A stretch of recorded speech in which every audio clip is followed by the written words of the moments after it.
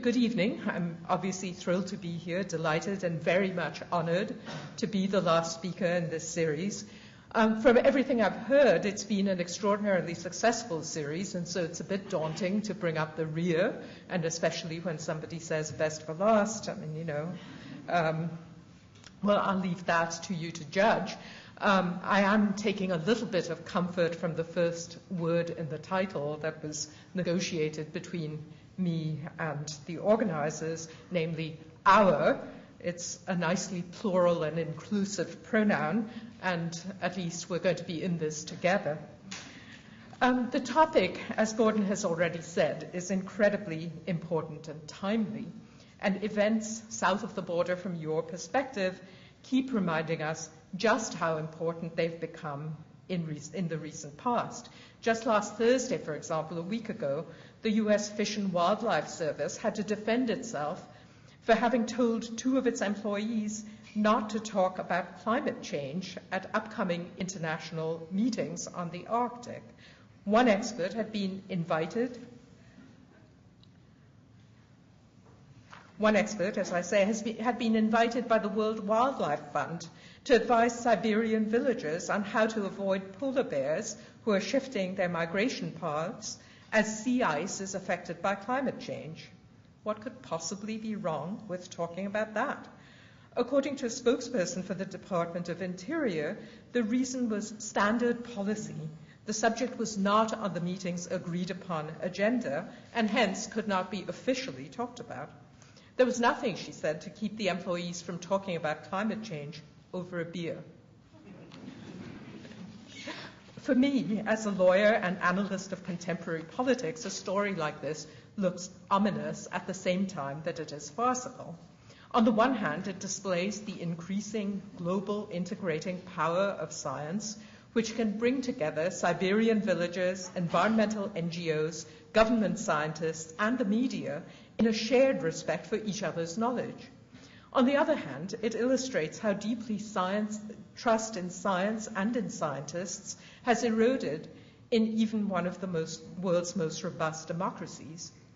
To me, this sort of story, and regrettably there are too many of them these days, indicates that the topic we address tonight is of the utmost salience. How should we, as citizens of a complex and interdependent world, surrounded on all sides with the products of science and technology, think about our rights and obligations in relation to these two central institutions of modernity? Can we play a meaningful part in governing developments that lie far outside our domains of knowledge and experience? How, with the best will in the world, can we insert ourselves into debates that seem so often to take place in the closed worlds of corporate decision-making, expert advisory committees, and non-accountable bureaucratic power? What, in short, is our role as informed citizens of contemporary knowledge societies, and do we have the means, the competence, and not least, the will to carry it out? My answer to that last question is yes. Of course, it would be funny to say no and sit down, but I won't pretend that it'll be either easy or straightforward. We will need to rebuild our trust in science on new, more interactive foundations, and it'll certainly require more active questioning of ourselves, our experts, and our governing institutions than we've been prepared to undertake in the recent past. Let me begin, though, by questioning the very notion of trust and ask why we think science has any special claim on ours. There's almost a metaphysical question that we have to pose to start with. How can any one of us have trustworthy access to anyone else's reality? Much of reality about the natural or social world comes to us infinitely mediated through complicated channels of transmission.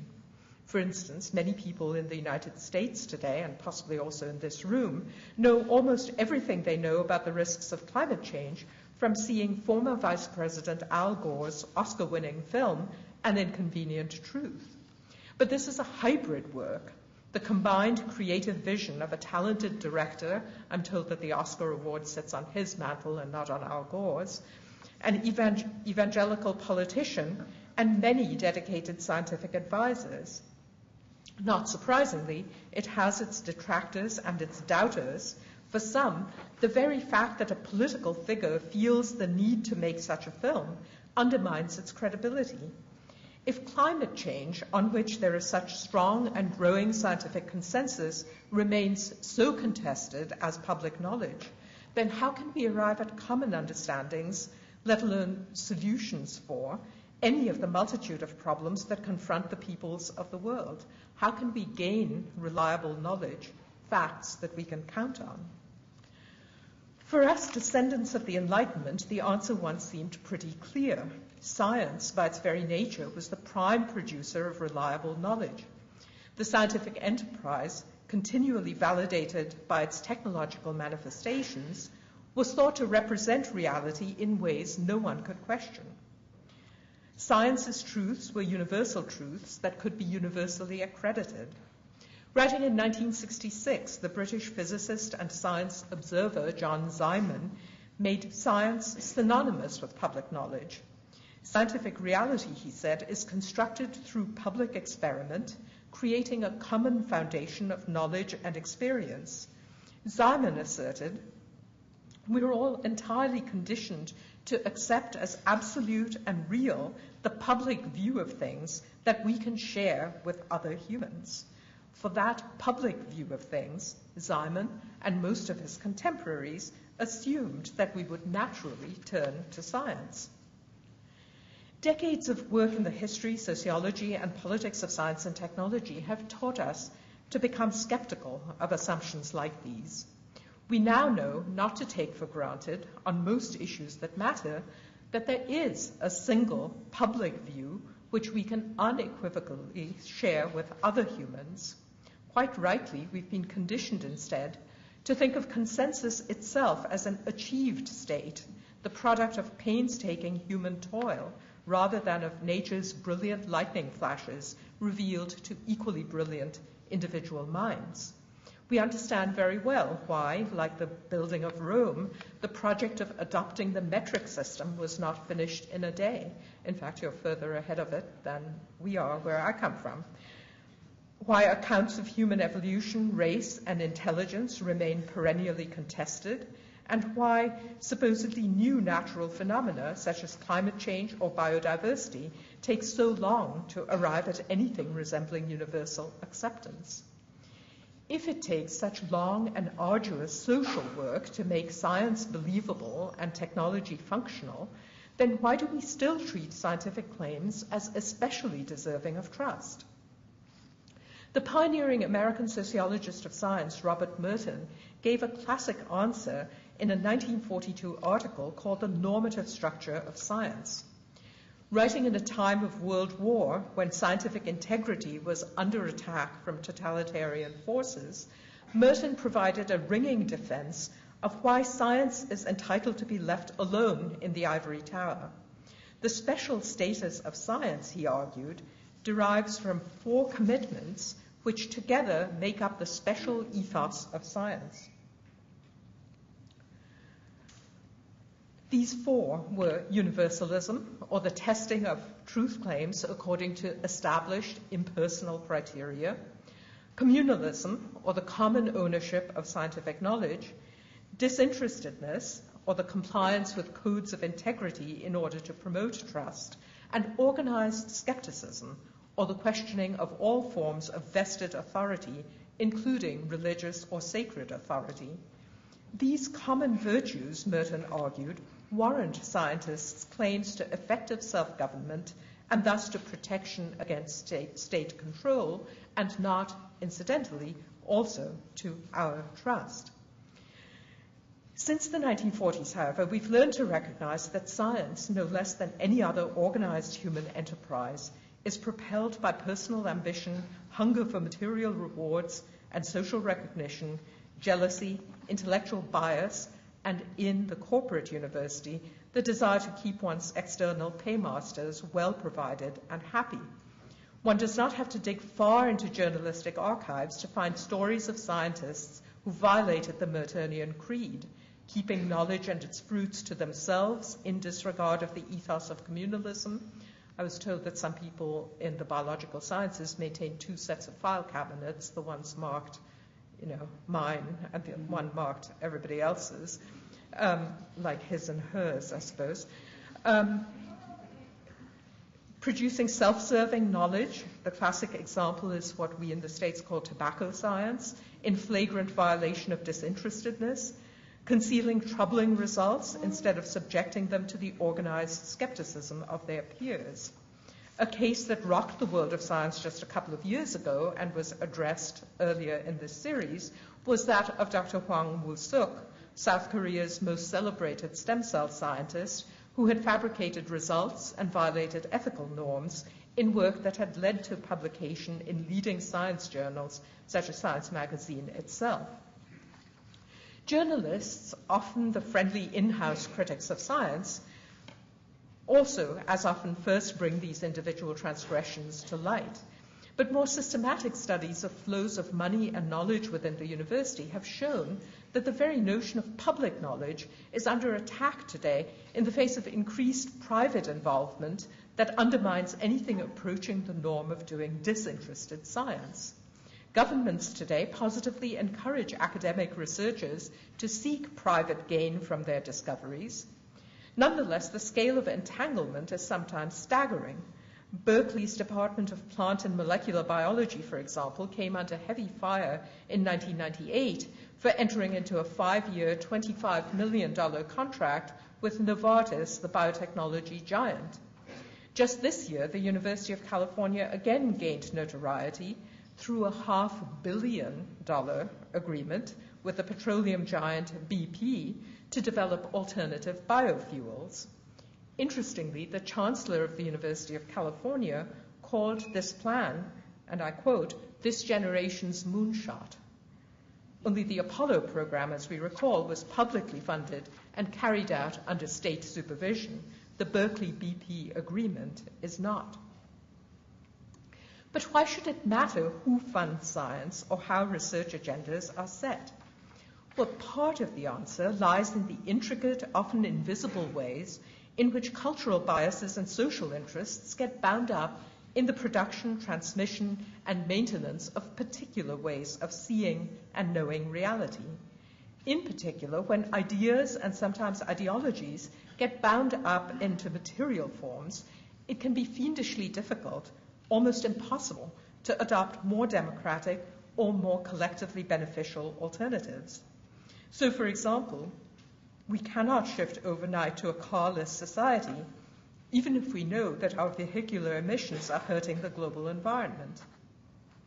At a somewhat different level of significance, the conventional typewriter's QWERTY keyboard survives, despite all kinds of ergonomic and efficiency studies that have shown it to be less than optimal. It matters, then, who drives the agenda of scientific discovery or the paths of technological development. Once the wheels are set in motion, there may be very little the public can do to change the architecture of the resulting technological systems.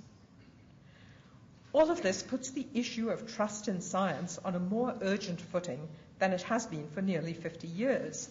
It seems that many standard assumptions about what keeps science and scientists honest, and still less what ensures that technological developments will benefit the public at large, no longer hold true in a more and more privatized economic and political universe.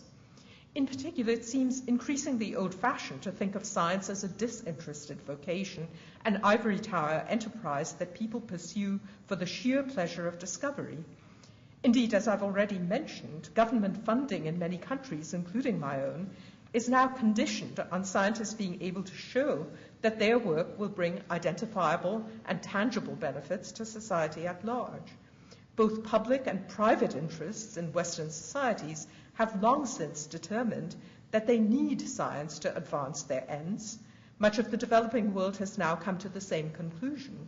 We're squarely in the era of what the science policy analysts Michael Gibbons and Helga Novotny have called Mode 2 science. In this way of doing science, it's the tie-in to social concerns that gives science its claims to legitimacy rather than standing apart. It's how enmeshed it is. So in Mode 2 science, knowledge is increasingly produced within contexts of application, that is, all science is to some extent applied science. Science is increasingly transdisciplinary, that is, it draws on and integrates empirical and theoretical elements from a variety of fields. Knowledge is generated in a wider variety of sites than ever before, not just universities and industry, but also in other sorts of much more invisible research centers, such as consultancies and think tanks.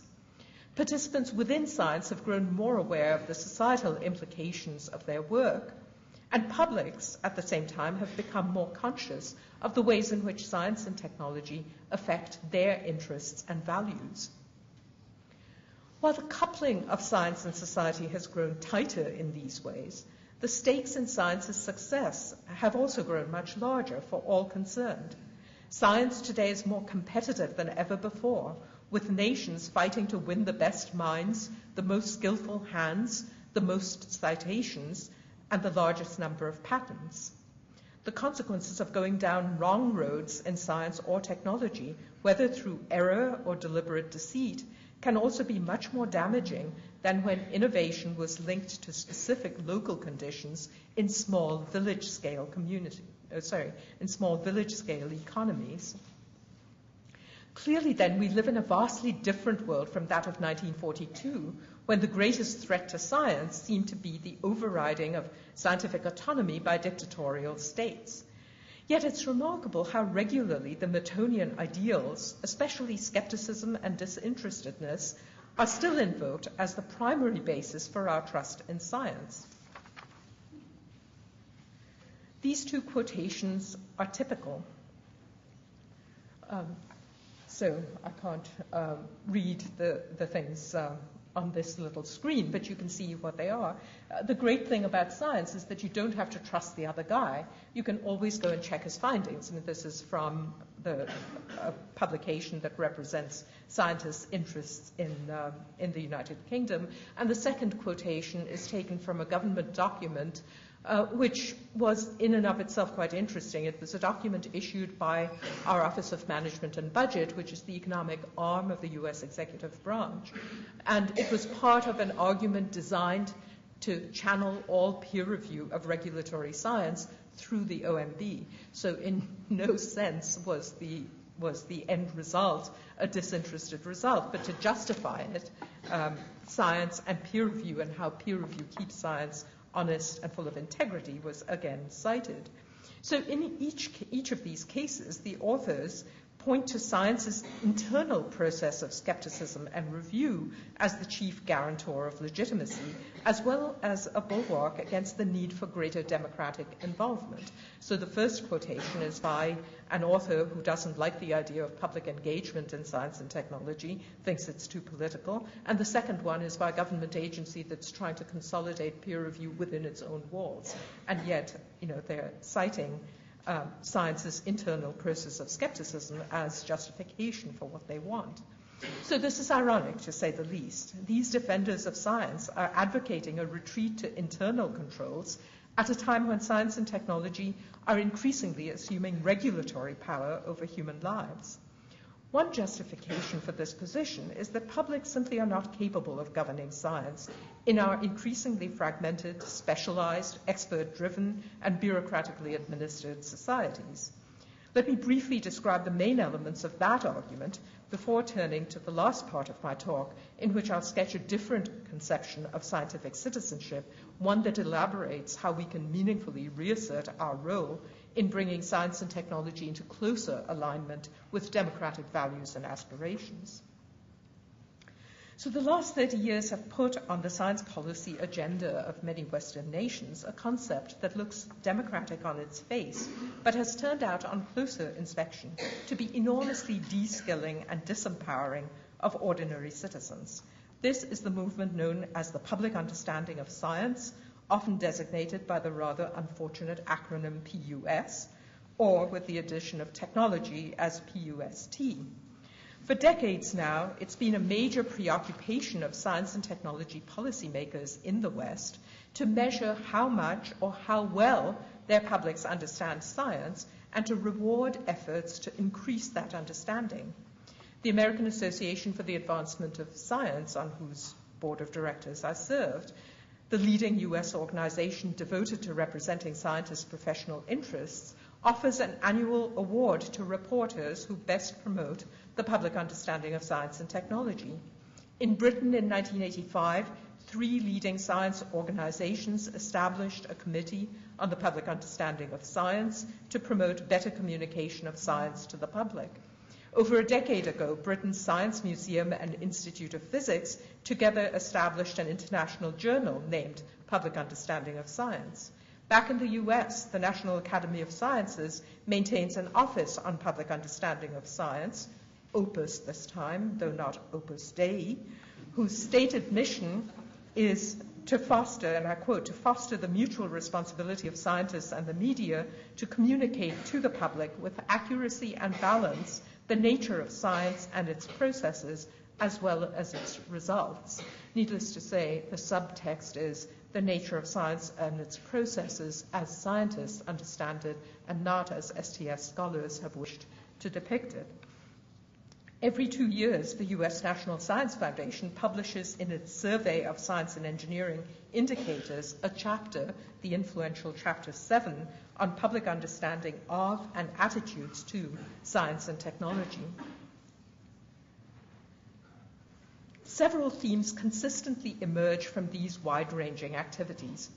First, although science is favorably regarded by many people, PUS measurements continually demonstrate that the public doesn't know as much science as the scientific community deems desirable and even necessary.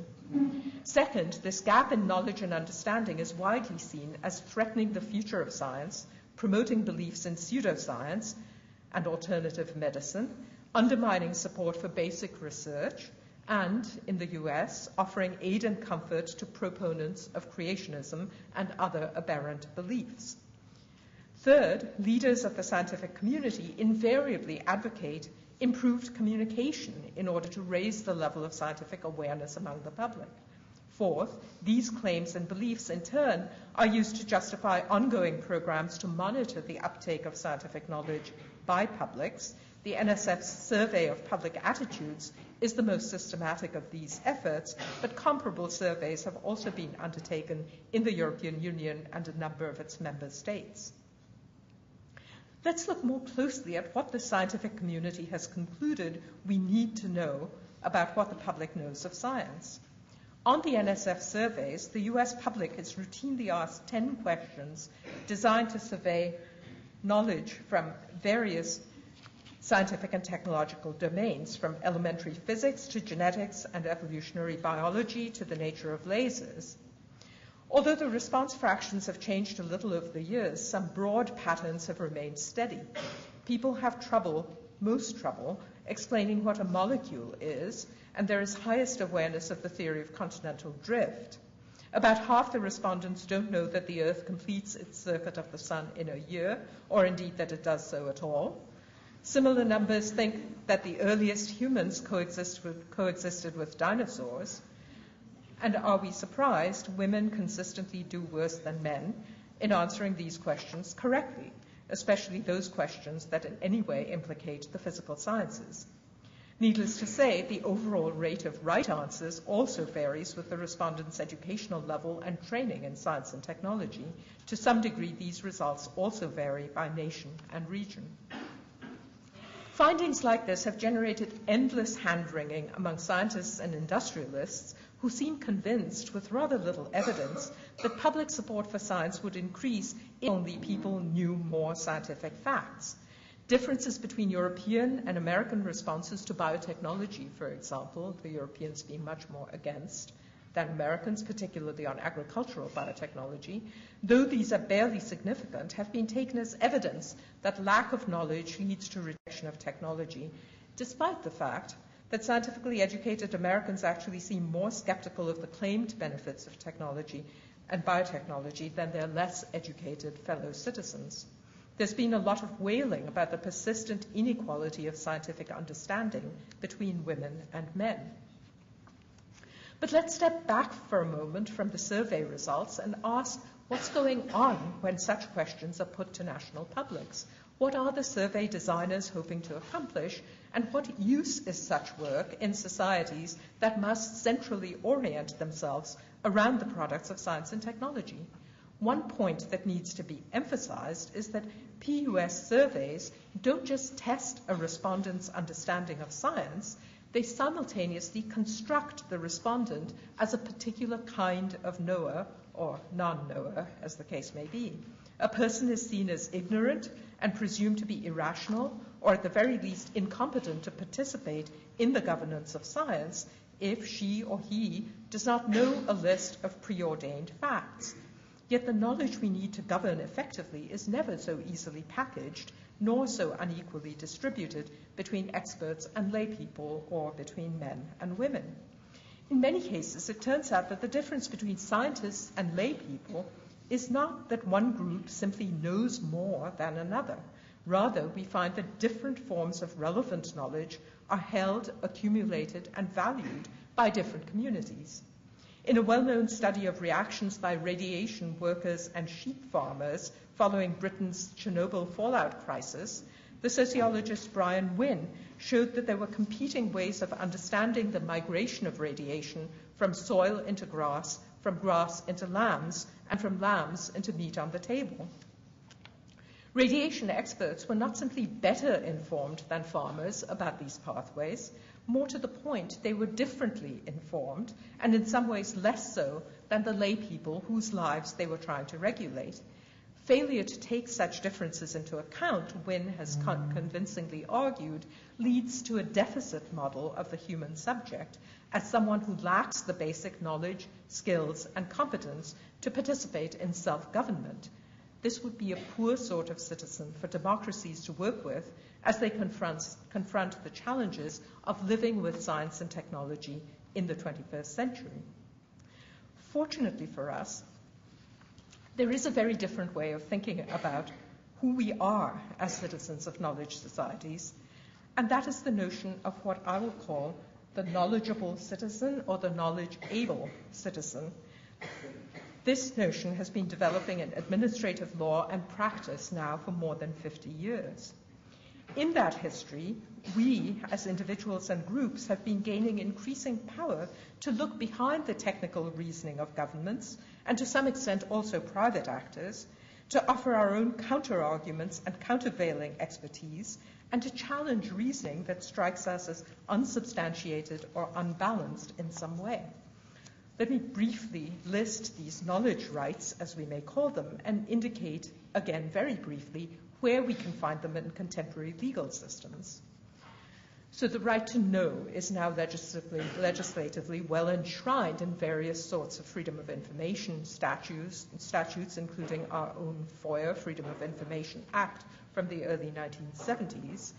In addition, we are entitled to know of exposure to various kinds of risks, such as toxic substances and their releases. We are entitled to know about the problematic aspects of many consumer products, including pharmaceuticals, through warning labels.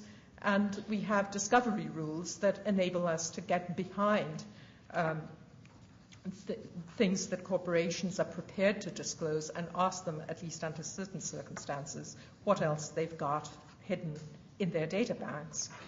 The right to give informed consent. Of course, it originates in the physician-patient relationship, but in effect, that kind of idea has become generalized, for instance, to the export of pesticides from one country to another, where the receiving country has a right to demand information and to withhold its informed consent. The right to demand reasons. This is in the administrative law of many countries. For America, it was the 1946 Administrative Procedure Act that built in a generalized right to ask for reasons, and then to participate and offer expertise if you have any relevant expertise, and then, terribly important, rights as well to challenge irrational decisions, and the right to appeal, at least to a second level of the court system.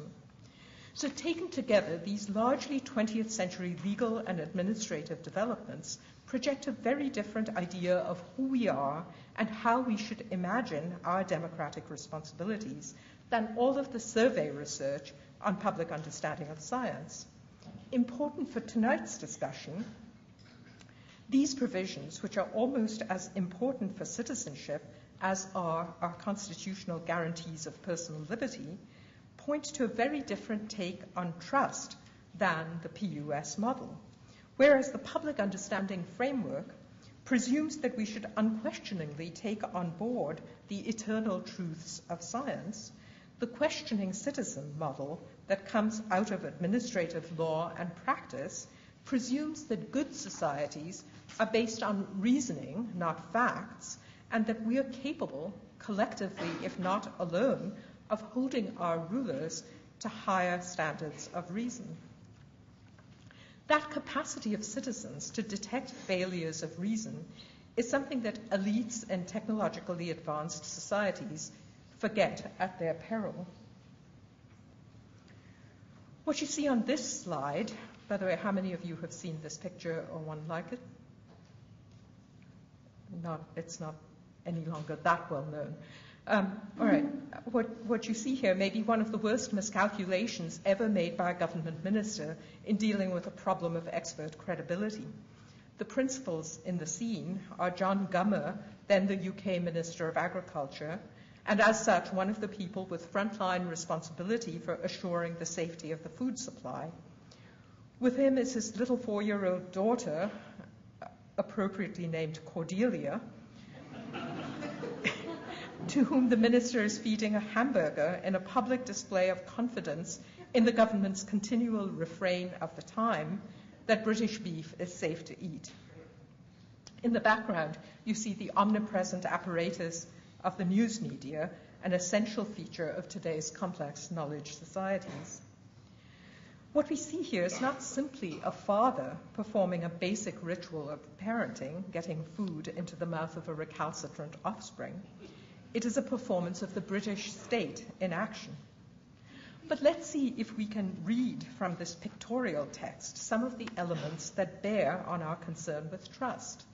We observe to begin with that trust here is embodied.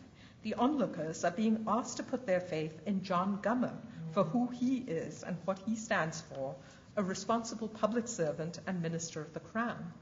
He expects and hopes to command trust because that's what people in his position are entitled to do. It's a form of ministerial prerogative. Second, we note Gummer's recourse to a common sense, experiential mode of establishing trust. Anyone can understand a message about food safety that is delivered by putting food into a child's mouth.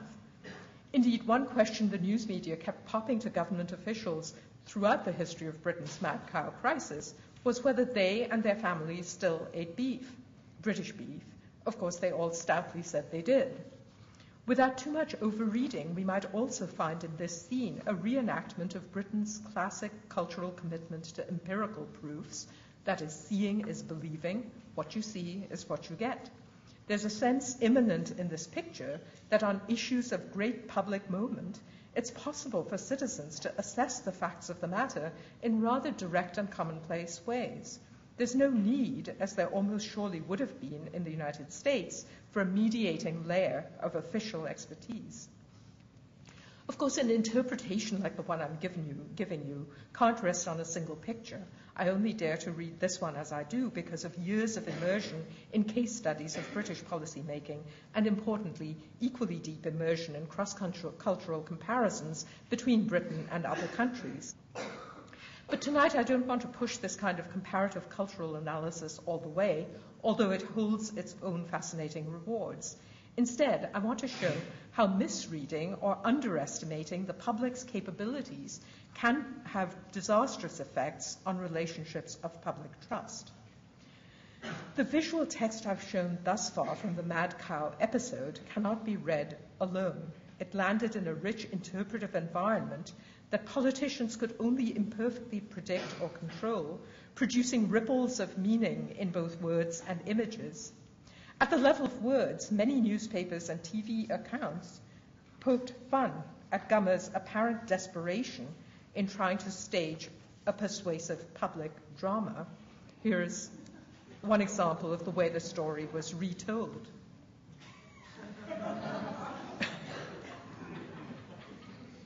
But the responsive images are in some way more interesting, and I want to focus on a particular one. This image, by the widely admired political cartoonist Gerald Scarfe. There's no hint in this image of a benevolent public servant successfully dishing out reassurance to a deferential public. Instead, Scarfe's caustic pen captures an altogether more sinister view of the state. Above the caption, "What have we been fed?" and of course punning is a political resource as much as other things are, we see a black-clad male figure force-feeding a child, shown midway between China doll and living human, who is stiffly succumbing to the man's superior physical force. The child's head is held back, as it was not in real life, the hamburger stuffed into the tender mouth. The image is violent, disturbing, with barely concealed overtones of forcible child abuse. No one who saw this image could have imagined a long and happy future ahead for a government that allowed itself to be thusly depicted, and its days, in fact, were numbered. In his turn, though, Scarfe should not be read alone or out of context. Both visually and in metaphoric terms, he is reaching into a deep reservoir of political critique, which in Britain has taken particular cultural forms.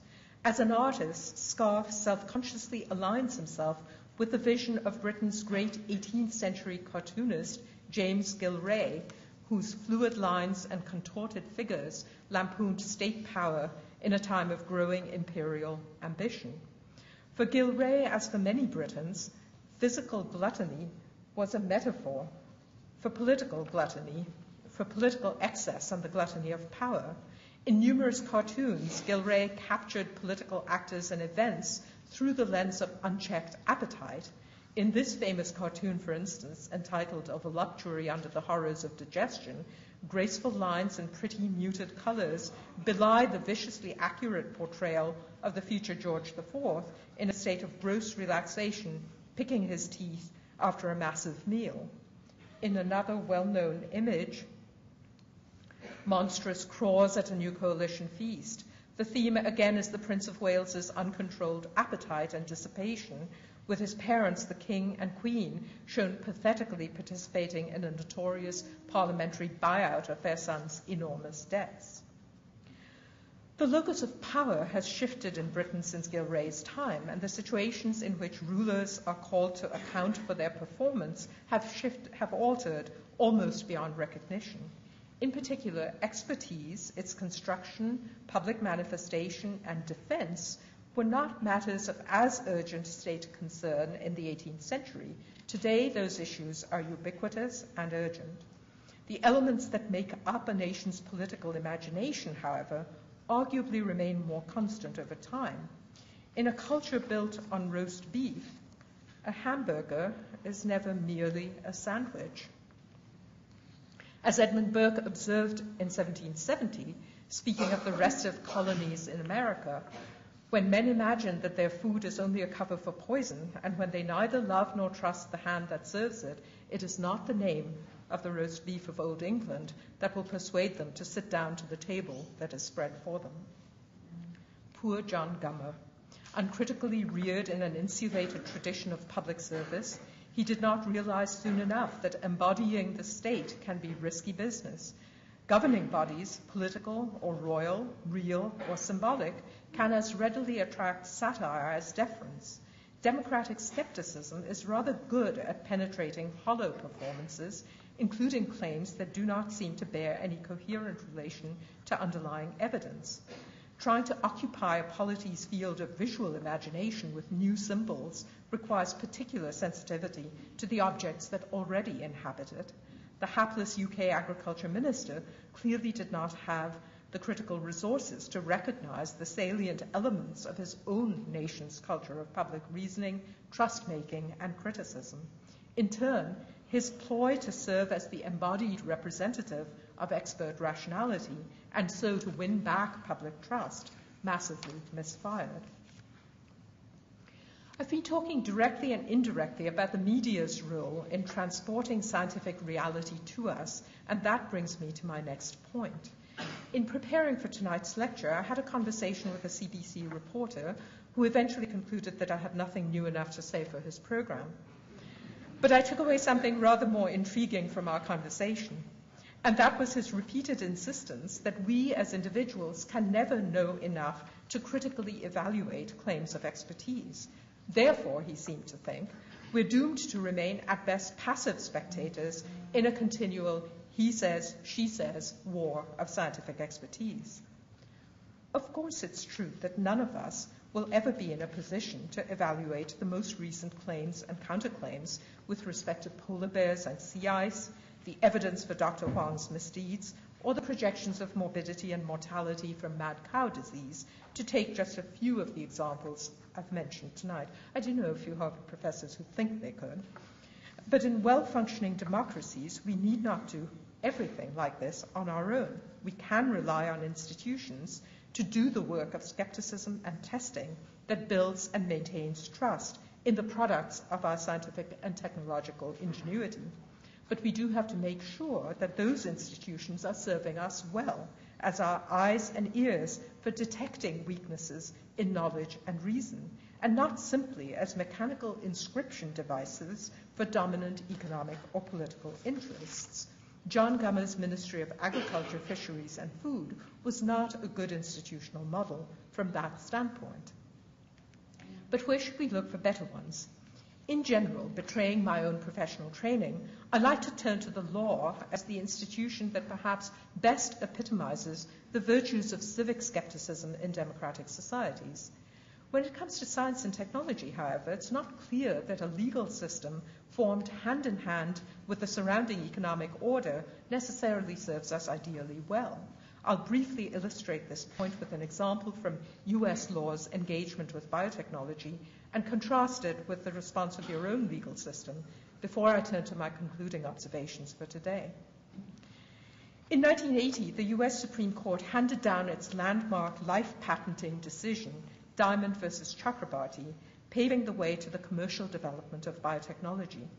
From an economic standpoint, that decision was rightly hailed as a milestone in that it extended clearly recognizable property rights into areas that had been previously too cloudy, contested, and risky for investing capital. But it was at the same time a remarkably uncritical decision. Specifically, in the guise of strict statutory interpretation, the majority silently reaffirmed and thereby removed from political questioning many presumptions about the pace, the benefits, and the nature of progress that publics have a right to question, a right they should perhaps be encouraged to exercise substantially more often. In one revealing moment, Chief Justice Warren Burger observed that legislative or judicial fiat as to patentability will not deter the scientific mind from probing into the unknown any more than Canute could command the tides. In saying this, Burger painted science as an inexorable tidal force, with the law obliged passively to follow suit. Yet nothing in the Chakrabarty opinion suggested that this case itself marked a moment of exceptional legal inventiveness when a court in effect created a novel type of commodity and thereby opened the door to new forms of hype and hope, investment and discovery with huge consequences for society. The path to the decision was studded with moments of choice, even though the court's rhetoric was of inevitability. One such moment concerned the court's decision that the patent law, as an instrument for furthering invention, should always be given an expansive reading. On this point, the court, in effect, bought into the argument advanced by Genentech, a leading biotech company. From the start, Genentech touted the values of exploration and advancement with language like this: the patent system seeks not to catalogue the past, but rather to compass the future. Genentech backed up such statements with evidence from legislative history. Quoting congressional committee reports accompanying the law's 1952 reenactment, Genentech observed that, quote, patent laws are written in large and prospective terms so as to include anything under the sun that is made by man. This formulation proved influential with the Supreme Court. Justice Berger sustained the widest possible application of the law with a quotation from Thomas Jefferson, the author of the original American patent statute. Ingenuity should receive a liberal encouragement, and he incorporated into his opinion the same bit of 1952 legislative history that Genentech had chosen to focus on, namely that the patent system should cover anything under the sun that is made by man. A second moment of choice was the court's decision to defer to the will of Congress by not requiring the legislature to consider the matter anew.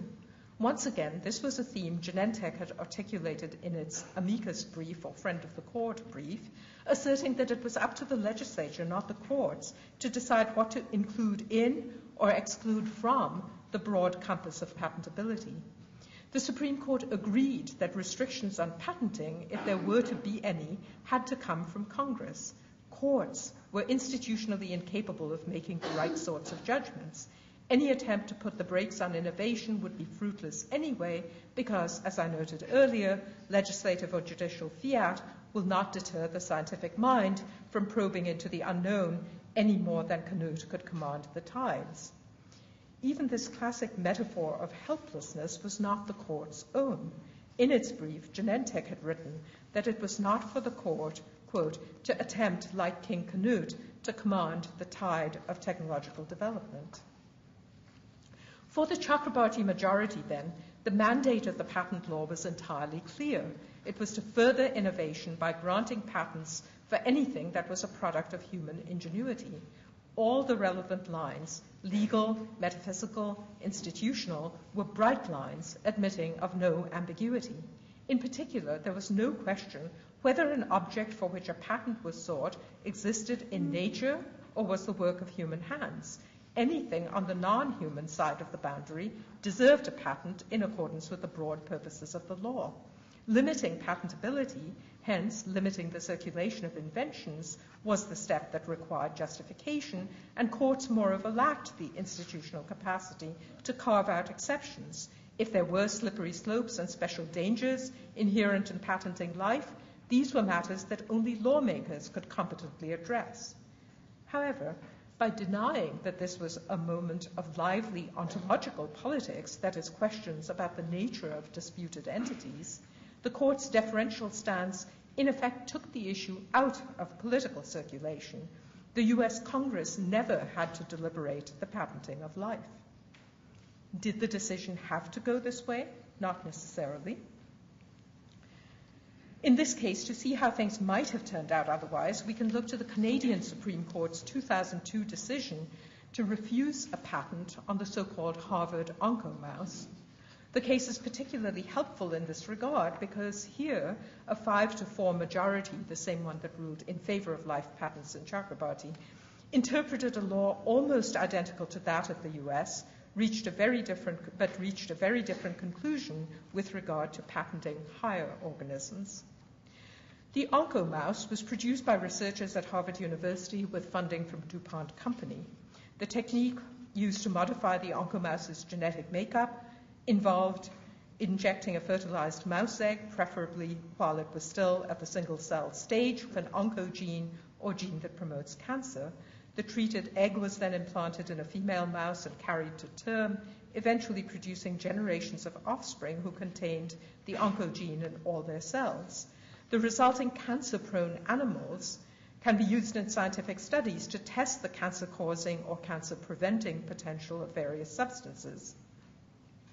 In May 2002, several environmental and animal rights organizations filed a memorandum with the Canadian Supreme Court requesting it to deny the patent on the mouse. Now, just as a matter of legal technicality, there was no question that you can grant a patent on the process of getting there.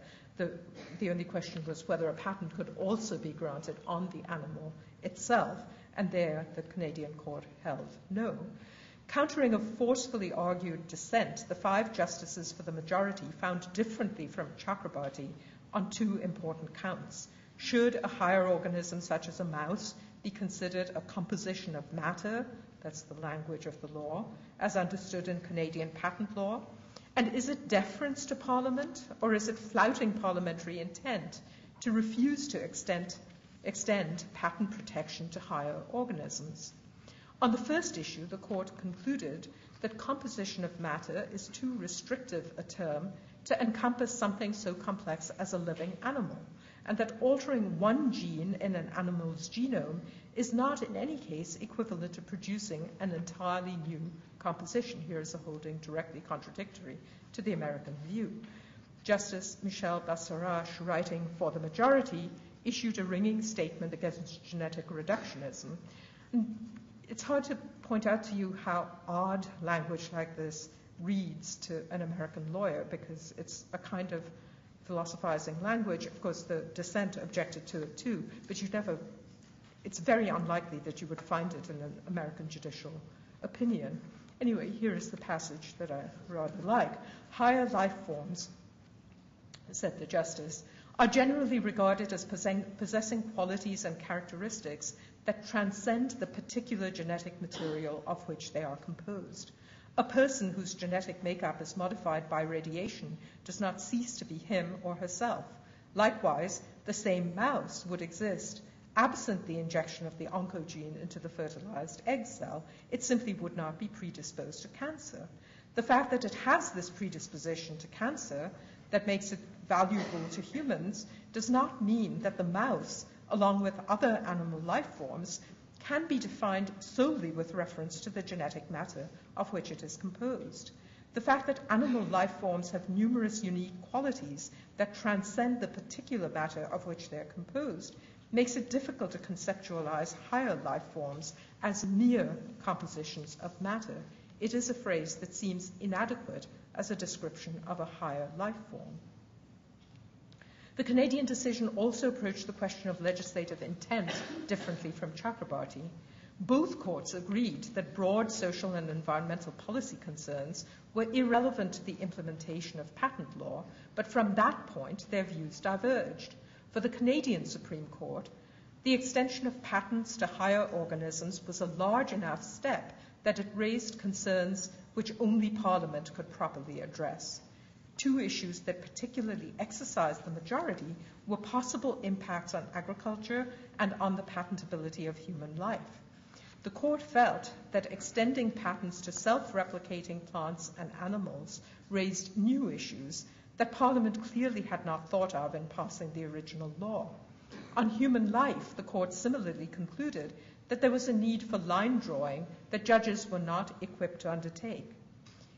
In my view, the majority said, it is not an appropriate judicial function for the courts to create an exception from patentability for human life, given that such an exception requires one to consider both what is human and which aspects of human life should be excluded. Thus, while both courts professed to defer to the legislature, the U.S. court stretched the existing law to cover the new case, rendering new legislative debate unnecessary. The Canadian court preferred to let the legislature have renewed say in an area it saw as raising questions that were morally and politically perplexing. One decision closely tracked industry's position and opened economic doorways while closing down democratic ones. The other decision took the opposite course. Which judgment should we prefer from the standpoint of generating public trust? It's time now to sum up both my talk and with it this challenging and timely series. It's become something of a fashion lately to attribute all the problems of democratic societies to breakdowns in trust, and perhaps nowhere more so than in matters relating to the role of science and technology in society. Since science is thought to be intrinsically deserving of trust, how can one explain aberrations like the Bush administration's disregard for climate change, the persistence of creationism as a dogma, the refusal of British mothers to accept MMR vaccine, the South African president's known reluctance to accept the viral cause of AIDS, except by positing a radical breakdown in trust? Many consequences follow from this diagnosis, not least the theory that mistrust is born of ignorance and illiteracy, especially ignorance of science. The attraction of the public understanding of science model for high-level science policymakers is but the most visible reflection of that account of trust. Against that conventional wisdom, I've advanced an alternative argument grounded in a different conception of us as citizens of knowledge societies. Stemming from law and policy, that view is of us as knowledge-able individuals and collectives who are capable, and indeed who have positive rights and obligations, to hold our experts and our ruling institutions to high standards of public reasoning. As we seek to exercise those rights, we should remember that no institutions, no matter how authoritative, are immune to failures of critical vision. The propensity to buy into dominant myths of scientific and technological progress is widely diffused throughout society, in courts, in parliaments, and in executive agencies. Our role, finally, is to make sure that neither we nor they fall comfortably back into patterns of passive acceptance and apathy.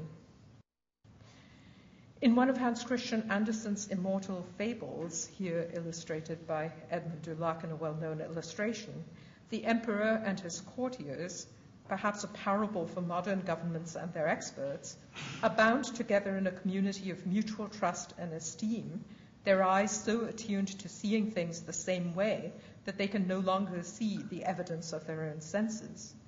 But it is the skeptical child, ignorant perhaps of the rituals and reasons of state, who sees things most clearly and who has the last laugh. Thank you for your attention.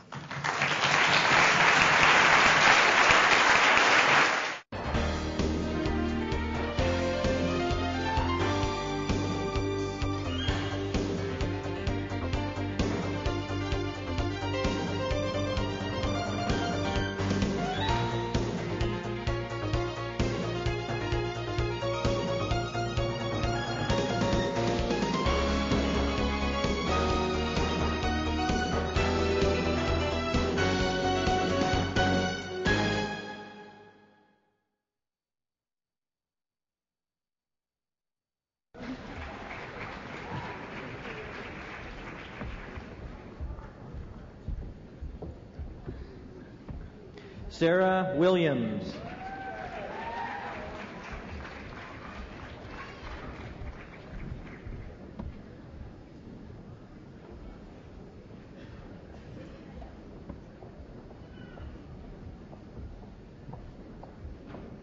Mr. Chancellor, I have the honour to present to you for the degree of Bachelor of Applied Science in Radiography those students whose names shall be announced individually and whose qualifications for this degree have been approved by the Senate.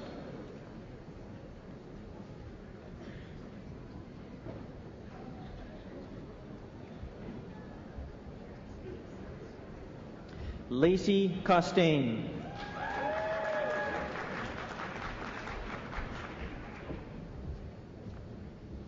Tanya Diane McKay.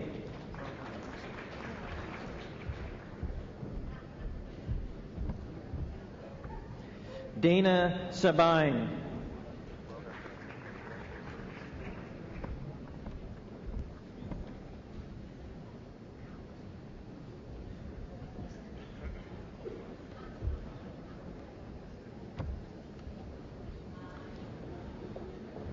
Mr. Chancellor, I have the honor to present to you for the degree of Doctor of Veterinary Medicine those students whose names shall be announced individually and whose qualifications for this degree have been approved by the Senate.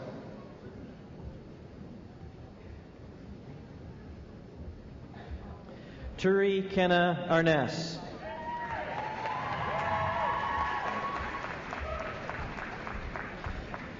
Dr. Michelle Bolin Allen.